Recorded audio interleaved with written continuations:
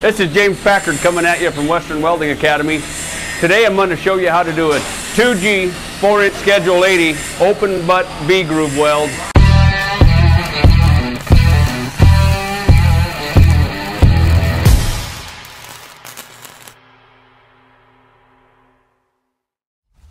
We're going to start out prepping our piece of pipe. I'll show you a little trick with that.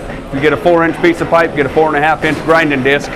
You can face it off just like it's on a machine. Then we're going to set that in a 2G, get our gap, put a couple tacks in it, and we're going to run a root with 60-10. We'll grind that off. We'll run a hot pass with 70-18. We'll run our fill with 70-18, and we'll cap it with 70-18. Okay, there's the trick. When you're grinding the land on your piece of pipe, you got a 4-inch piece of pipe, you take a 4.5-inch grinding disc, and you set that on there just like so it's nice and flat. And that'll work with any piece of pipe within reason. If you got a 6-inch piece of pipe, grab a 7-inch disc. If you got a 3-inch pipe, 4.5-inch, 4-inch, you can use 5-inch, and so on until you get out of your grinding disc ranges. So I'm going to grind this up real quick and I'll show you just how nice it turns out.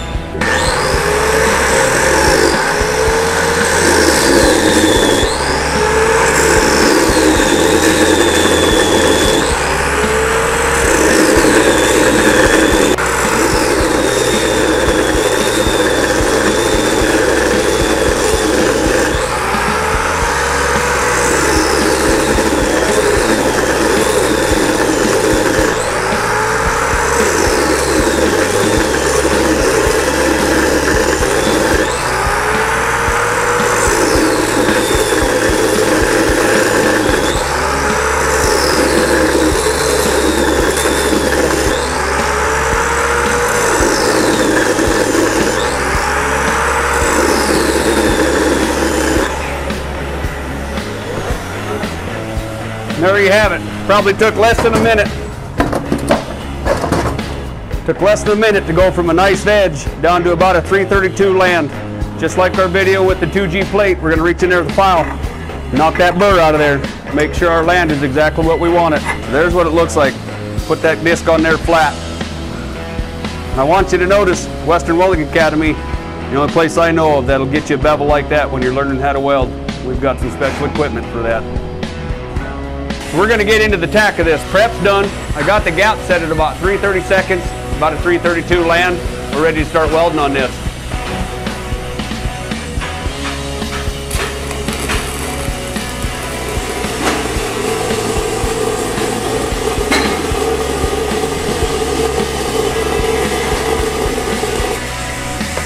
We want to put about an inch, maybe an inch and a half tack in there so nothing moves around while we're trying to set up our fit.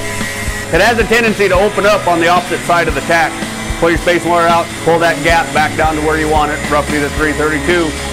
Tack directly opposite of that first tack, and we'll tack another one wherever the gap seems like it's correct.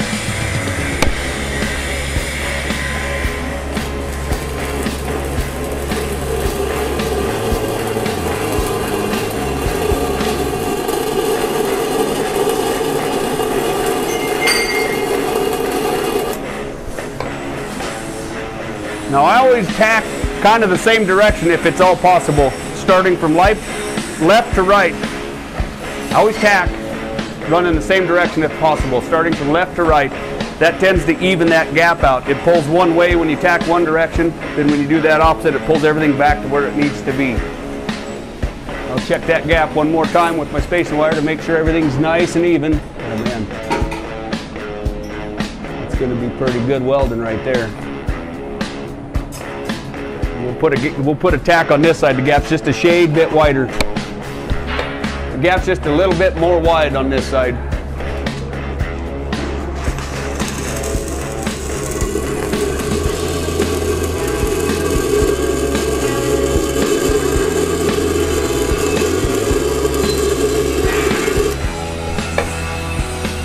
Okay. Now we're ready to start welding. I'll probably quarter this out. I'll start on this tack, running left to right, get to about center line right there, and I'll stop. When I stop, I'm going to run around and feather any tack that I need to feather. I'm going to hit it with a grinder to make sure I make the tie-ins really good. When I come off of these tacks, I'm going to start 1/2 inch, 3/4 back behind my keyhole there. And I'm going to start pushing before I get to that keyhole. I should see that keyhole light up ahead of me. And that way I know I made that tie-in really nice.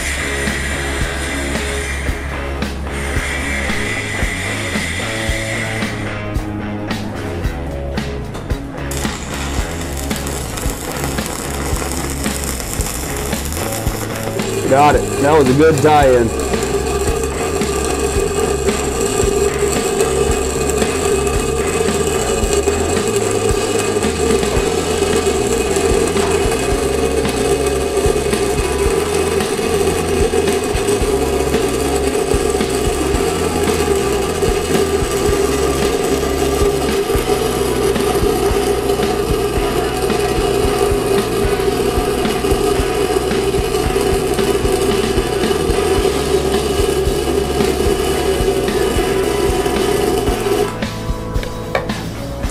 Now that welding, that gap is so nice, I overshot where I was going to stop a little bit because I just didn't want to quit. Now we'll run around that with a grinder, feather our tacks that are necessary. I always grind the start of my tack. I rarely grind the stop where the keyhole is because that tends to be pretty thin anyways, but I'll grind that start because that's always a real heavy spot.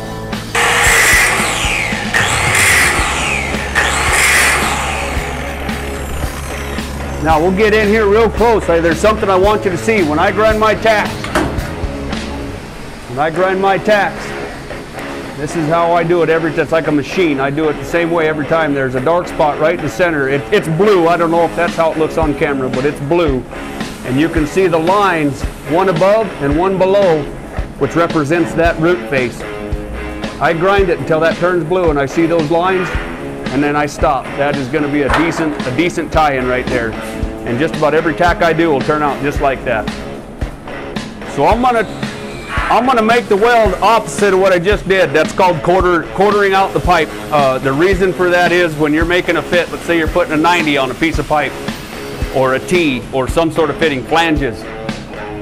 You put your 3 tacks in, you run 1/4, you check your dimensions, and you run the top quarter to make sure everything stays nice and square. So you're not running the bottom or the one side and pulling everything over. You don't want to do that. You want everything to stay nice, square, plumb, and level.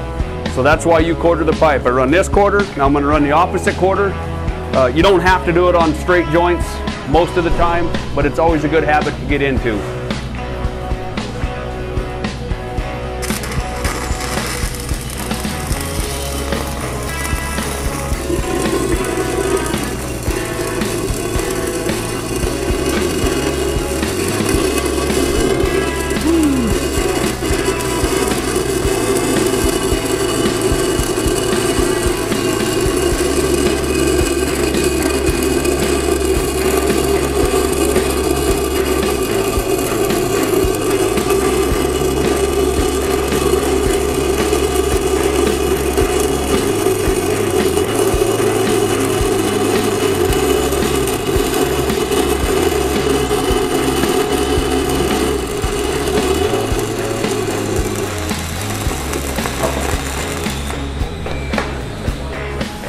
Okay, there we made a tie-in. I didn't grind that tie-in because I was coming from a keyhole to a keyhole.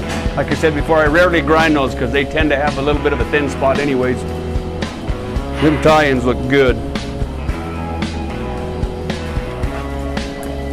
Now I'm going to knock down this little heavy spot here that I got to come into next, just so I can keep it nice and smooth.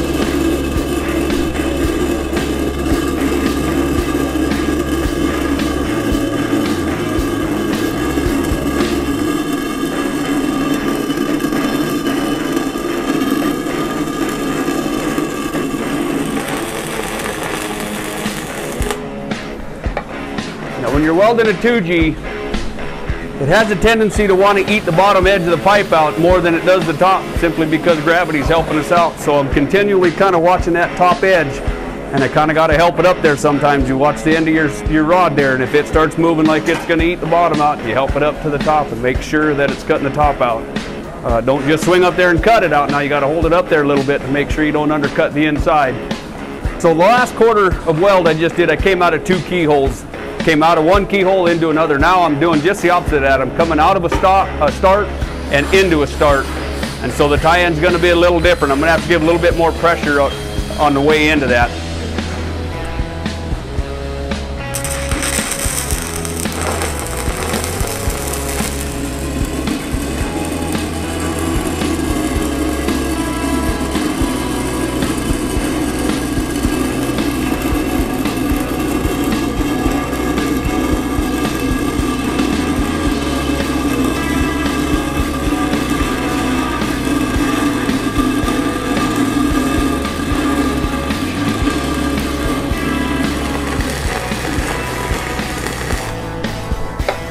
There you have it.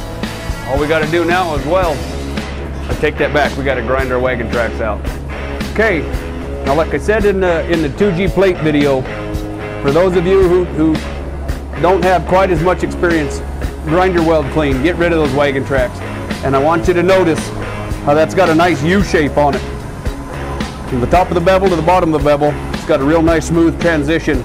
That 7018 likes that. You don't want to cut a big valley in there with a bunch of sharp corners you got to worry about. We're gonna put our hot pass on here next. Same as the 2G plate, they call it a hot pass because you're welding on some thin metal after you grind that garbage out of there. We use some 7018 just like we did on the 2G plate plate weld. We'll just keep our temperature the same.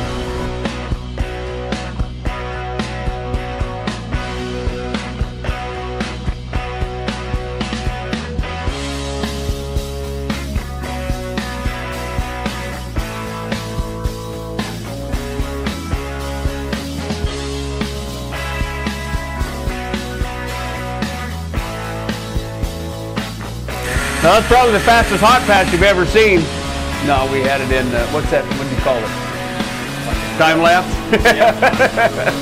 That's probably the fastest hot pass you've ever seen. And this is what it should come out like right here. Nice and flat across the middle. Nice and smooth, no slag, no undercut.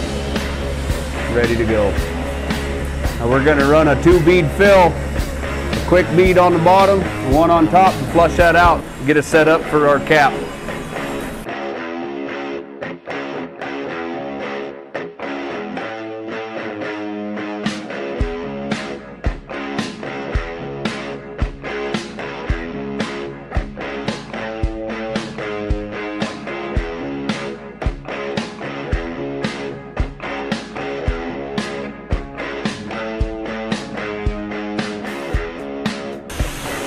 Okay, that's our fill pass right there.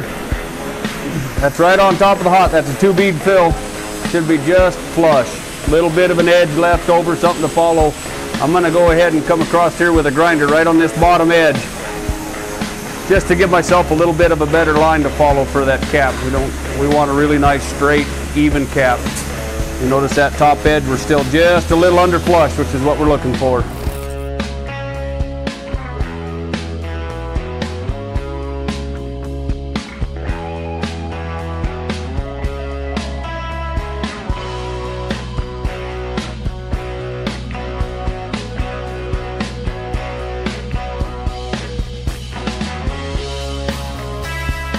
There's a 4-inch Schedule 80 on a 2G.